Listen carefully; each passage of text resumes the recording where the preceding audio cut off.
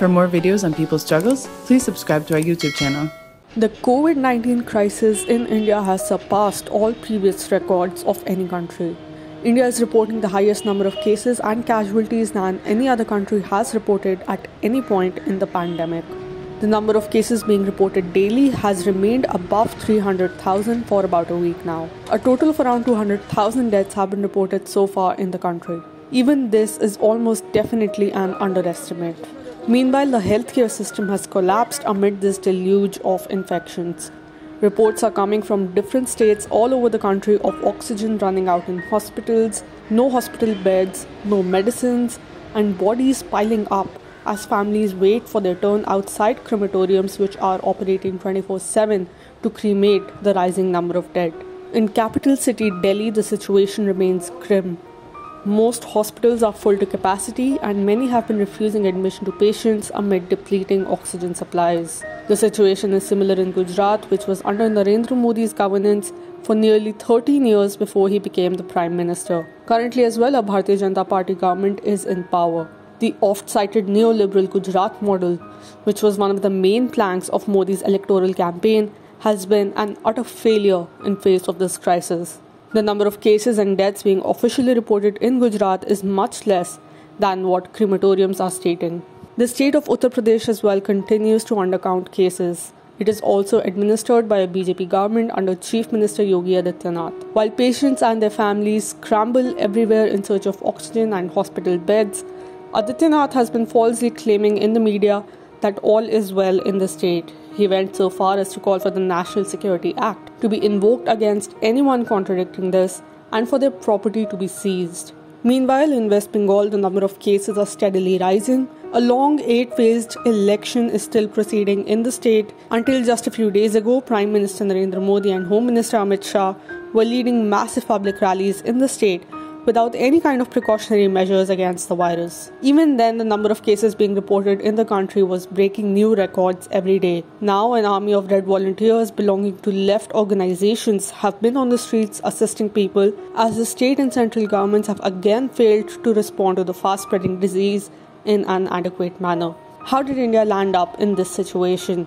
It is now widely accepted that most deaths taking place today are not simply due to the virus, but due to the lack of healthcare being made available on time and lack of government's preparedness. Most of these deaths are preventable. The BJP government at the centre, led by Prime Minister Modi, had in the beginning of this year started boasting about defeating COVID-19.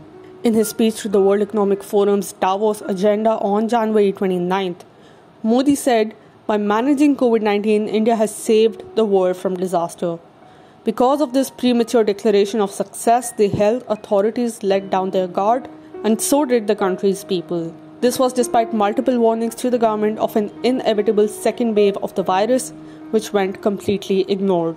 A massive Hindu religious festival, the Kumbh Mela, was held amid a sharp rise in cases. No physical distancing or protective measures were practiced, as hundreds of thousands of people congregated together, closely huddled with no room to move. A very small proportion of those who attended this festival were tested, and little to no efforts were made to trace and isolate these people as they went back to their homes, carrying the virus with them. Even as the number of cases steadily increased, the central government made no efforts to scale up oxygen production and work out mechanisms for efficient distribution to hospitals.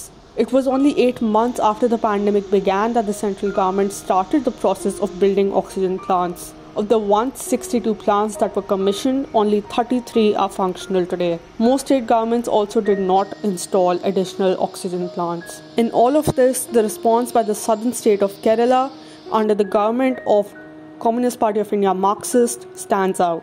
Kerala increased its oxygen production capacity so much so that it not only has enough oxygen for its own needs, it is also supplying oxygen to neighboring states. The well-developed public health system in the state has been treating people effectively and at no cost.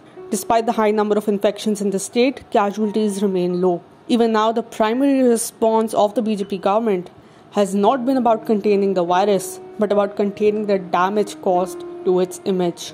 At least 52 tweets which criticized the government's response to the crisis were censored after the government asked Twitter to take them down. Next, the government's Ministry of External Affairs went after the newspaper, The Australian, for criticizing Modi and stating that he led India into a viral apocalypse.